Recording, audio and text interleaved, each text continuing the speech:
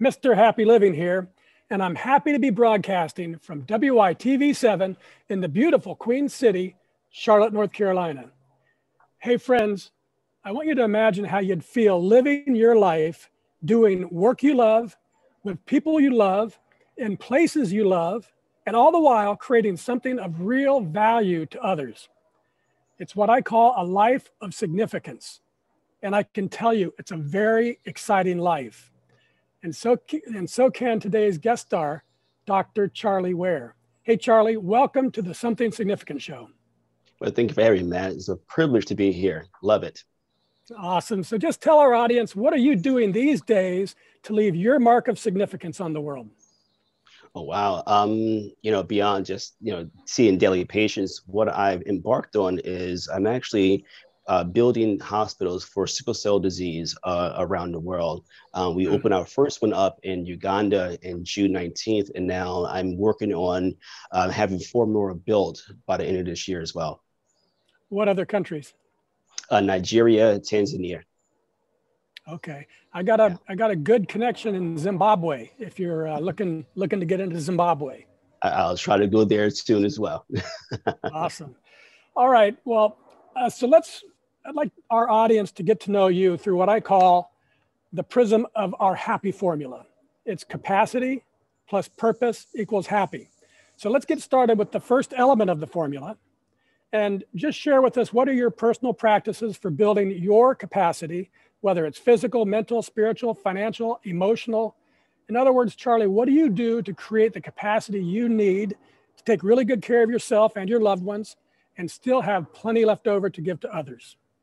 Yeah, perfect. I mean, for the starters, I always start my day with a daily devotional of some sort of reading to really reflect on the purpose that has been designed for me by the great designer, and then I couple that with a few moments of just meditating on whatever I've read to make sure that I'm encompassing that. It's not just something I've read and I study and I know it from a knowledge standpoint, but I'm actually allowing my body to synthesize that into my daily practices.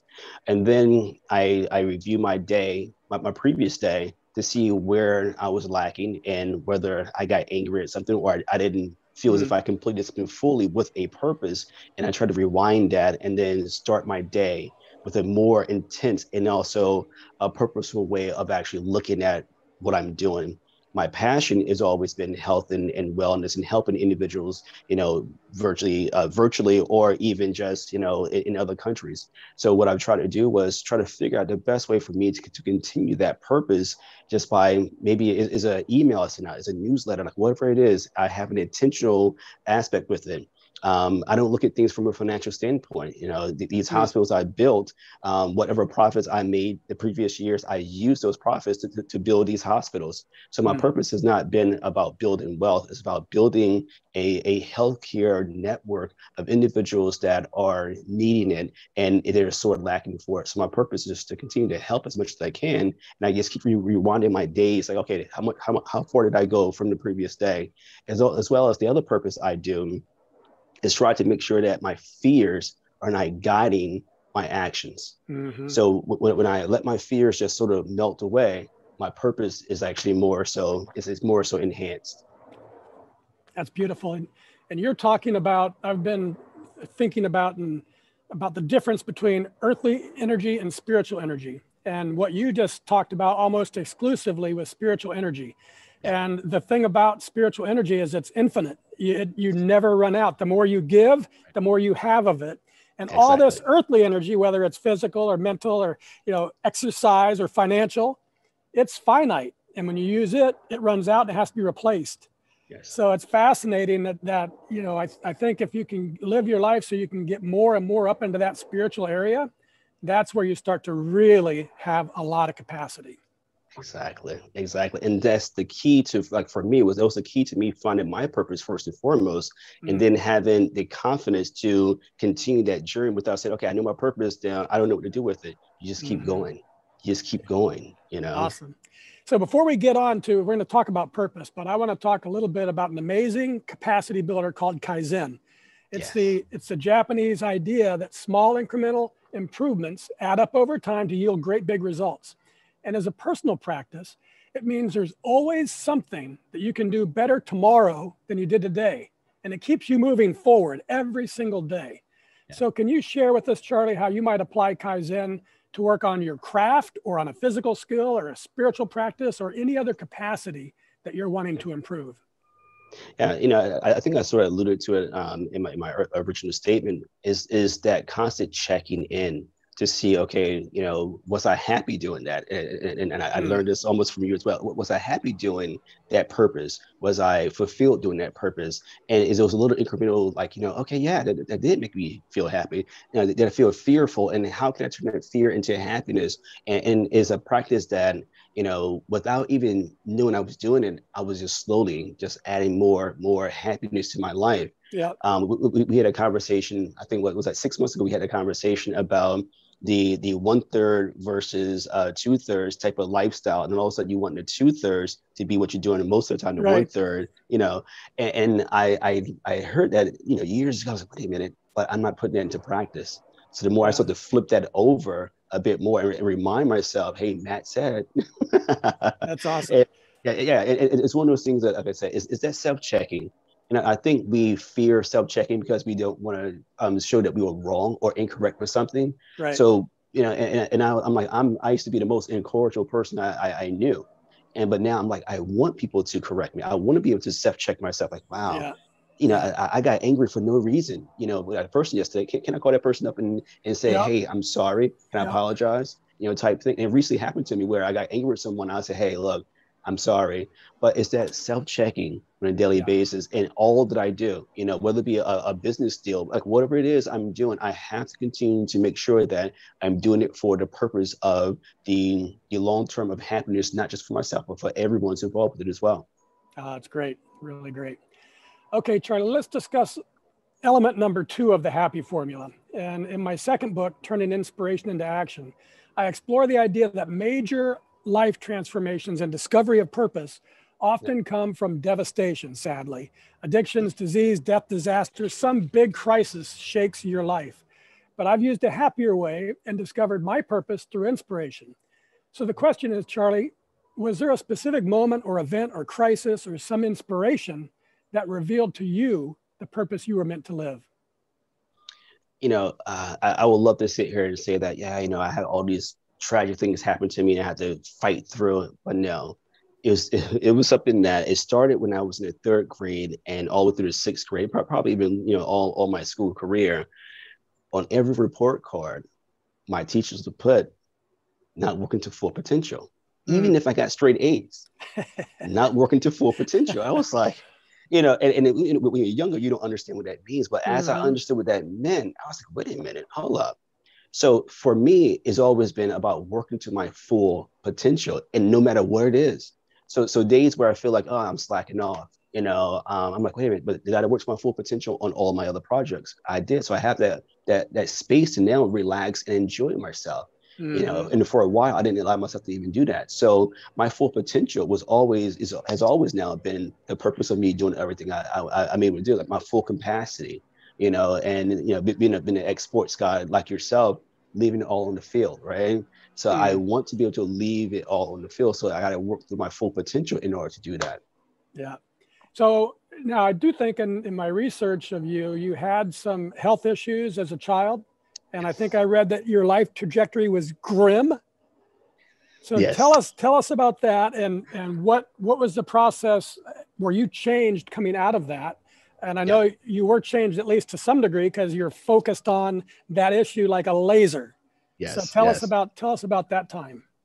And part of that at full potential was, I have sickle cell beta thalassemia. And for those who don't know what it is, sickle cell disease is a genetic red blood cell disease. And thalassemia is also another form of that red blood cell disease. So I got the double whammy.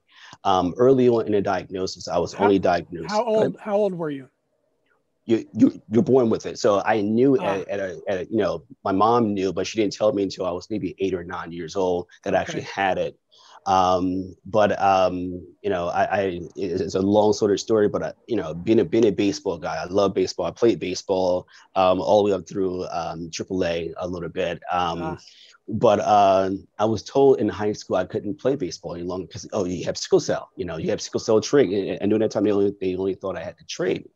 So me knowing my full potential, I'm like, I can do this. I've been doing it all my life. I started playing baseball in our backyard with my mother, not my father, my mother, when I was like 4 or 5 years old. And I forget my mother actually hit a line drive and smashed my nose open.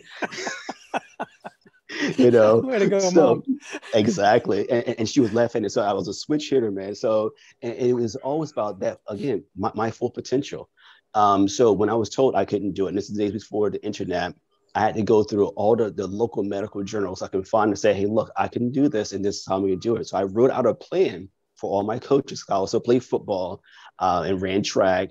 And I said, this is how I'm going to be able to work out. This is my resting periods. This is how much I need to hydrate. I did all this without computers and everything else. Yeah. So they're like, oh, well, okay, fine. And they allowed me to do it. So that was also, again, the beginning of my research career, beginning of me really starting to fight for this disease. And yes, pain crisis. I had mumps, measles, so my immunity was always lower. So I had to learn how to treat myself because the only other treatment was, morphine and heavy narcotics. I tried that once and I thought I was going to fly to the moon, and I didn't like that sensation. So that's when I started on my healthy journey with eating proper, exercise, learning how to meditate. That was something, learning how to meditate and pray and calm my body down and de-stress myself naturally were ways I learned how to do that and treat myself. And so you developed a cure, or tell us about what you developed that helps with sickle cell. Yeah. So part of my natural journey was really trying to figure it out. My grandfather's Native American, so he taught me all these natural ways to treat anything, headaches, whatever. I'm going to travel Pequot, so we were registered. But anyway, so that's how we got into herbs and natural things, and I created a supplement called Even Flow that we've had clinically trialed, and the research is actually in several journals how we were able to decrease the sickling rate of sickle cell disease, increase the hemoglobin levels, decrease pain crises. Just a whole host of things that really is damaging to the body with this disease. I've traveled all over the world. I've fought mixed martial arts. I've done so many crazy things, and by the grace of God, and also this supplement been fine. And now that's sort of the jump off for the building of the hospitals, because largely around the world, this disease isn't treated efficiently or effectively. There is seriously no hospital in the world that's dedicated only to sickle cell disease, except for now ours that we open up in Uganda, and hopefully 4 more by the end of this year that we will be birthing ground on too. That's really awesome. And you gave me goosebumps when you said your grandfather is Native American. And I think, all of us really are put on this planet for a reason. Sometimes we can't figure it out. But now I know that background about you, what you're doing today, it makes perfect sense. And you're kind of the only person that could be doing it. Yeah. It's funny, Matt. I used to question myself. I used to look at my hands like why? Like why me? Like why do I have this ability to do these things and find this information? And I stopped asking why and started asking, how can I help more? That's it. How can I just help more? Yeah, and it could be, the ability to play music. It could be the ability to fix a car. It could be the ability to write. It's all different, and none of it's. I've been working on this with my youngest daughter. She is an amazing artist, but she doesn't think she is. But she does stuff, and it's just like when she says, that's no big deal. And it's like what you say. It's no, you can just do this stuff. It's easy for you. I couldn't do what you're doing. Yeah. It's fascinating. Well, Charlie, let's take a commercial break because I want to tell everyone about 3 things. An online course that helps people discover their purpose and then design their life around it, and how they can save $100 on the enrollment fee.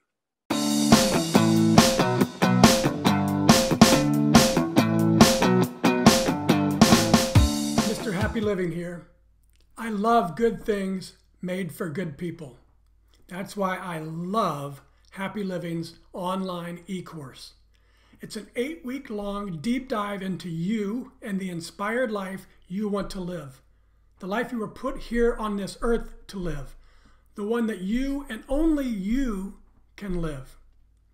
8 weeks of lectures and ideas and topics and supporting materials and powerful self-improvement tools, all designed for you, all designed to help you create the tools and the power and the confidence you need to discover your purpose and to discover the life you were meant to live, and to feel incredibly inspired and motivated to decide you will live your life to its fullest.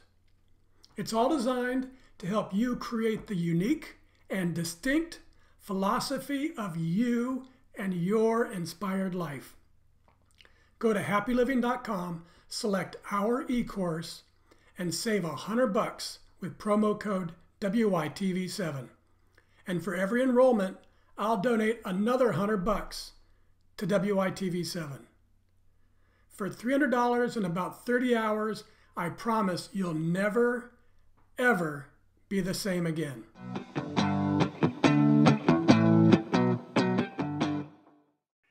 And we're back. And this is Something Significant. And I am Matt Gersper. Hey friends, we created our e-course just for you to help you create the space you need to become self-inspired, to achieve your own greatness as you define it, and to leave your very own mark of significance on the world. That's right. 8 weeks from today, we could be celebrating a new you. But for now, let's get back to our guest star, Dr. Charlie Ware. And Charlie, I recently stumbled upon an article called The Science Behind the Power of Giving. And it seems that the act of giving itself can be a gateway to discovering your reason for being on this planet. It says, compelling scientific data supports the notion that giving one's time, talents, and treasures is a powerful pathway to finding purpose, transcending difficulties, and finding fulfillment and meaning in life. So I've updated our formula. Capacity plus purpose plus giving equals really happy. Yeah.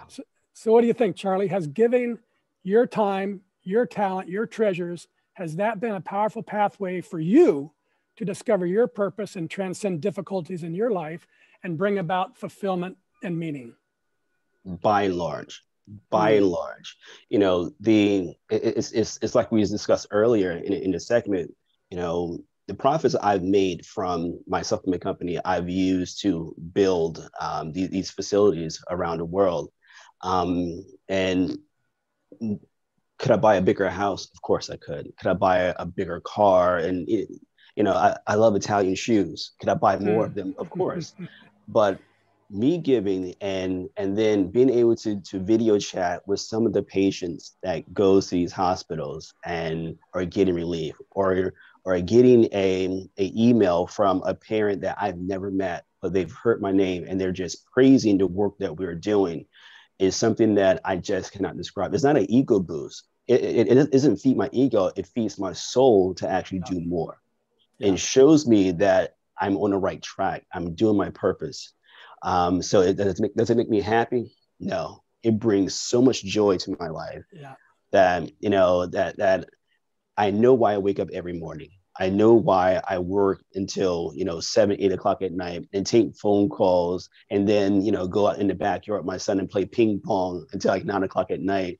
It's because of the fact that I'm doing something that is not just for me, not just for my own serving, is for those that cannot do for themselves. So that brings me so much joy to have the ability to do that. Yeah, that's great. And that takes me to this next section, which is, okay, that's the science. Giving actually does all this for you. But I've experienced how the real magic of life comes from the fourth element of significance, which is, you were talking all around it, doing work that creates value for others. The real magic of life comes not from getting more, as you've said, but from giving more. But it's not just the giving that's magical. And what I've been learning is it's giving from living in your purpose. That's where the magic is. So, for example, if you were making more money and then just giving money away to a charitable organization, that'd make you feel good.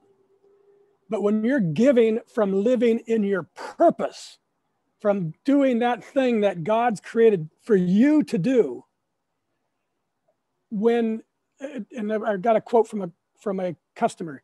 here. It says, Dr. Charlie Ware has become my superhero. He was honest with me from the start, and I couldn't be happier to have him on my team to get through many of the ins and outs my body has been through as a professional dancer. Dr. Ware has truly changed my life. Aside from treating me, he's also taken great care of everyone I've recommended to him. So how does it feel when you're in your purpose and then you're bringing that value to others? Talk about the level of joy that brings you, the difference between other giving and that kind of giving. It actually brings tears to my eyes, because these are things that, like we said, it's so easy for me to do it because I have a passion to help. But to hear it I used to like hate compliments. So now when I hear, I'm like, wow. So that late night 5 years ago that you were up studying to make sure that you were able to treat these patients efficiently is paying off, not for yourself, but for them. Mm-hmm. They're able to live such a much more fulfilled life. And then the funny thing is, I used to give to charities all the time. And it got to the point where I was like, why am I giving to a charity that I would never meet those individuals? And are they really using their money efficiently? Mm-hmm. So can I now start to use my own money to do the things that I can see that we're making headway in with my own purpose and passion? Mm-hmm. So that was one reason why I shifted into doing all that. So when I hear that quote, and then when I see what I do on a daily basis, I'm like, wow, I'm so blessed to be able to do it. Yeah, I'm just incredibly blessed to do it, because it's not about me. It's about the gifts that I've been given, by the Creator, to be able to share with each other so we can connect on that level. Yep. And it's such a connection that, it's such a spiritual connection that it's amazing. And I feel just blessed to be able to actually have that. Beautiful. We're back into that spiritual energy. It's infinite. Yeah. It's infinite, man. And what I've been finding out, so purpose and giving makes this great, big, happy circle. Yeah. Giving your time and talents and treasures is a powerful pathway to finding your purpose, and giving from living in your purpose brings about profound joy to your life. So giving leads to purpose, and giving from purpose leads to joy. How beautiful is that? Exactly. And for me, that's the great, big, amazing magic of the happy formula. I'll say it again: capacity plus purpose plus giving equals happy to the third power. And that's really, truly, deeply happy. Yes. And that explains why Charlie Ware is so damn happy. Isn't that right, Charlie? Exactly. It's funny because everyone says you're always smiling. I'm like, why shouldn't I be smiling? Mm-hmm. Why shouldn't I be smiling? I'm able to. It's so many individuals that, and I meet them all the time. Multimillionaires, billionaires, even, that are so unhappy. Yeah, they're so just full of disease and sickness and illnesses because of the fact that they are not happy, and they will never be happy because they're focusing on the wrong thing. Yes, it could write a check for $1 million or $10 million if they wanted to, and whatever. But when they're using their purpose, what is their purpose? And they're too afraid to find that. So I'm privileged and blessed to be able to find my purpose and to be able to use that on a daily basis. Yeah. Why can't I smile about that? People said the same thing about me as a kid. You're always smiling. What's the matter with you, boy? Yep.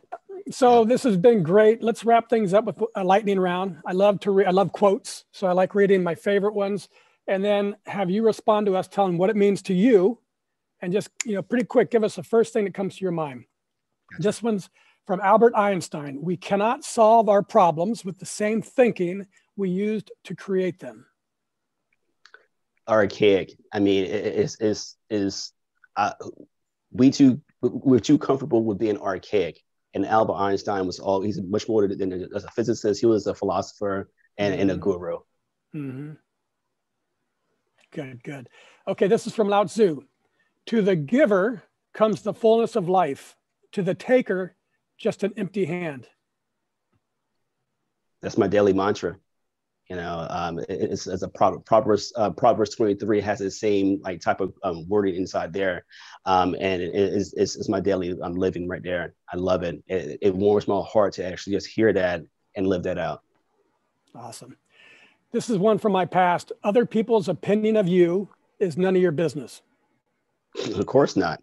Of course not. It's funny because I think 99% of us, when we hear a bad comment that someone's made about us, we quickly want to defend that. But why defend something that does not affect you? They're only words that someone else is trying to arouse in you. So, as I always say, it's just the enemy trying to douse the potential that you have in yourself. So just keep moving forward. Smile, love, and still love them. Love them back. Yes, from Helen Keller, security is mostly a superstition. It does not exist in nature. Exactly. Sorry, it's not even gravity is certain. So long story short, I've loved this quote by Helen Keller for years and years and years. And it's something I actually have this on my wall, by the way. Oh, that's awesome. I think we were connected at some time in our past, Charlie. I'm not quite sure, but it seems like maybe we were. Yes, definitely. I mean, it's something about security that too many individuals want security, but I have a phrase that I like to be comfortably uncomfortable at all times. And which is great. And the security that we cling to is an illusion in the first place. Exactly. Oh, I'd never be an entrepreneur because, you know, I work for a big company and now I'm safe with this big corporation until you get laid off. Right? Exactly. Exactly. So, okay. The last one, this is the show anchor quote from Goth. Whatever you can do or dream you can do, begin it. Boldness has genius, power, and magic in it. Begin it now. Yeah. You know, what that means to me is the fact that my potential, that 8-year-old kid that saw that on his report card is still living that right now. To use my full potential, not tomorrow, not put it off tomorrow, but today. So I can actually continue to do my purpose for not me, but for those who need it more than I do. Fantastic. All right, now folks, it's your turn. If you can hear my voice and you were inspired by today's show, as I was with Charlie Ware, please bring some love to our wonderful broadcast team and donate what you can to WYTV7. They're a 501c3 charity on a mission to educate, empower, and encourage. They do good works with your kindness. Charlie, I love your mission to revolutionize how people understand their bodies, their health, and their ability to heal with the right kind of nutrition and lifestyle choices. And I admire how for more than 2 decades now, you've remained dedicated to finding or developing the most worthwhile ways that you can help underserved populations. It's awesome, my friend. And I want to thank you for sharing your powerful voice on our show. Thank you, Matt. It was a beautiful opportunity. And thank you for all that you do. Your happiness is something that is infectious, and I love being in the presence of it. Thank you so much. Oh, thank you. Would you take a minute or two and share any parting remarks you'd like to leave with our audience? Yes. I mean, the journey that I've gone on is not a unique one, in my opinion. It's something that once we all understand that we have a purpose, and fear is only a design of our own minds to keep us from that purpose, we can actually get over any hurdle. The fear of asking for help, the fear of failing, the fear of lack is something that we all should put on a piece of paper and burn up, because that's how fast it can leave our thought process and allow us to really live in our full potential. Happiness is something that for me is something that I love, I live for, and joy is always my goal. And that's the ultimate happiness. All the work that I've done in Uganda, Tanzania, Kenya, Nigeria, Ghana, all parts of Africa, all parts of the Americas, and also in Europe, has always been something that has been a passion of mine. And I encourage each individual to work from a passionate standpoint to find their purpose. Is the thing that I fall in love with on a daily basis. The reason why I wake up in love with who I am, and also the reason I wake up in love with the average individual I meet on the street as well. So when you find that, live it with a full potential. And thank you for joining me on this journey. Fantastic, Charlie. Thank you. And I also want to thank WYTV7 for promoting and hosting our show so we can keep interviewing inspiring guests like Charlie and reaching folks like you out there ready to create your own extraordinary lives. A special thank you to our sponsors, The Philosophy of You and Your Inspired Life, and Happy Living. Remember, I'll donate $100 for each and every enrollment using promo code WYTV7. So tell all your friends, just go to happyliving.com, select our e-course, and enroll together as a group. And most especially, thank you viewers and listeners. You'll find links to websites and social media and all things Dr. Charlie Ware. Find him, friend him, join his inner circle, and get his free paper about 8 easy to find herbs that'll transform your health. It's all on his website, drcharlieware.com. That's all one word, drcharlieware.com. From me to you, dear friends, I love you and I want you to be happy. I want you to live your life to its fullest, to believe as I do that a better self is always possible today and every day for the rest of our lives. I hope you're feeling motivated and super confident and really bold too, and ready to take action, to start moving along your path, the one waiting for you, because that's where you're going to make your mark of significance on the world. And the world needs to hear from you. Till next time, I'm Matt Gersper. You are awesome. And this is the Something Significant Show. Awesome. And we're out.